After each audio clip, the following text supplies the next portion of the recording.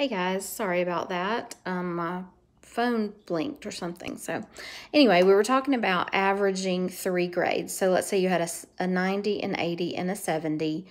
We would add the 3 together. So 3 zeros is 0. 9 plus 8 is 17. Plus 7 is 24.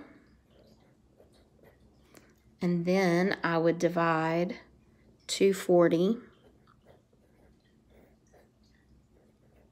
by 3 because there were 3 grades. So 3 won't fit into 2.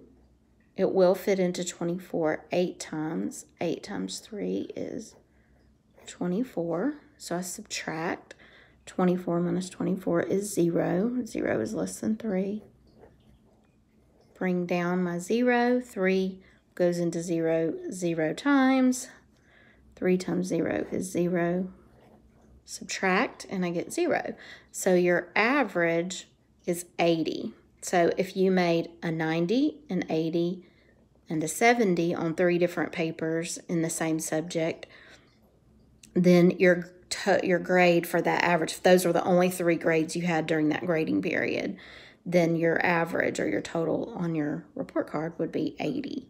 So that's how, I just wanted you guys to understand how, like, the higher grades, we say bring your average up, but the lower grades might bring it down some. So that's how you figure out an average. Please work problem set 106 now, and I'm going to let you skip a few. So skip 13, 14, 16, 18, and 19.